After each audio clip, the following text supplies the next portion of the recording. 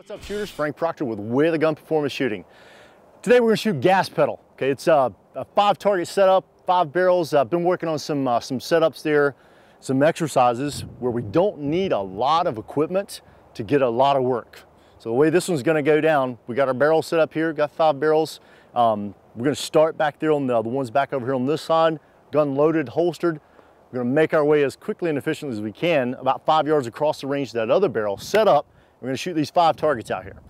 First target out there is going to be about 25 yards out from from that barrel. Then we're going to start transitioning into a 3-target array that's a little bit closer, about 12, 15 yards there, and then back into a long target. Then we're going to move our little run, set up, do the same thing again, transition from right to left that time, and then we're going to come back around those barrels back to where we're at now, and we're going to shoot them from left to right while moving from point A to point B. So really trying to encompass all the 4 components, or get some work and evaluation on all 4 components of performance shooting. Seeing what you need to see, control and recoil of the gun, manipulating the gun, working our mechanics, and moving our body from point A to point B.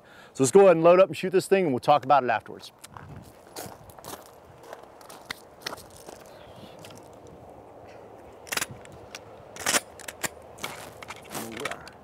All right, here we go.